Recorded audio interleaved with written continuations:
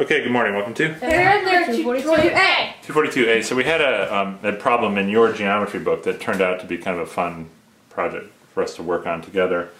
And the first thing, I'm going to change up the problem a little bit because the problem is about counting the diagonals of a polygon. But we're going to count all of the sides and diagonals. So if we have n points, sorry, I'm going to have to write sideways here a little bit. N points, how many ways are there to connect them up if we connect all the points together? So here's an example of 5 points. Yeah. So why don't can you reach in there and connect up all of those points for me? With all possible lines that connect points. This would be the outside, and then you could go systematically around. Okay. This, you could connect like this. Then you could go to this point, and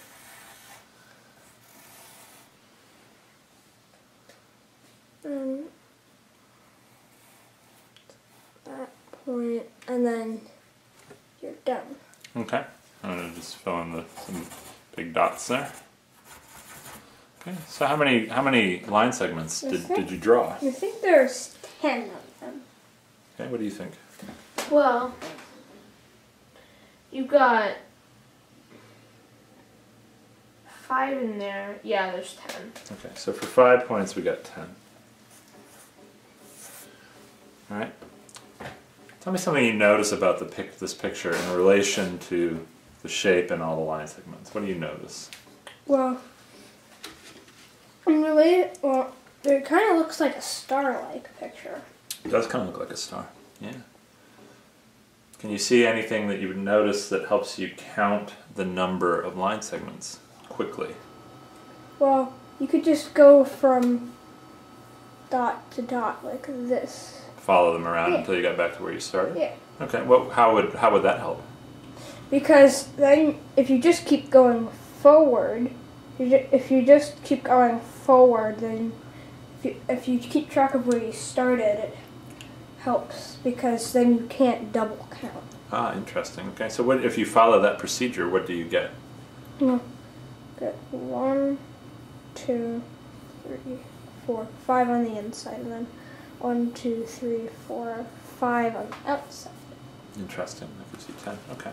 What are some things that you notice about this picture that help you understand the number of line segments?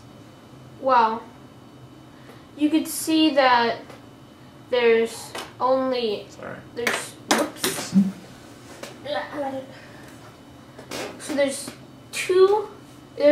4 lines coming out from every point. Okay. So if you counted that, there's 4 lines coming out of every point. There's 5 points, so you get 20. But you double counted everything because, like this line is the same as that line. Okay. So then you have to divide by 2, which gets you to 10. So those are both very interesting counting arguments.